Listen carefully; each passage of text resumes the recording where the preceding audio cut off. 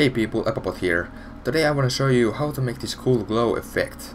It's going to be very useful when you want to make your items glow and still keep the materials, as we can see.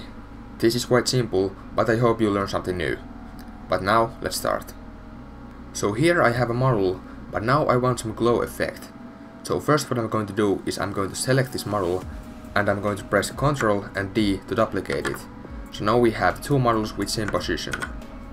Next, I'm going to select one of them, select all children, and once we selected all children, we can change the material to neon.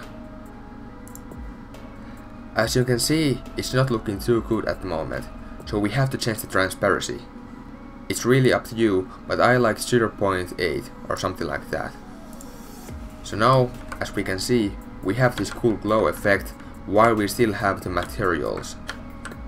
Let's see, does this work when we play the game. As we can see, it's working very well. But one thing I have to point out is if we change the graphics to very low, we can't see the effect.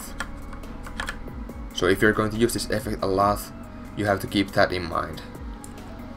So now, if you want, for example, green glow, we can just change the color to green. In this case, it's not looking too good, but sometimes that might be very helpful.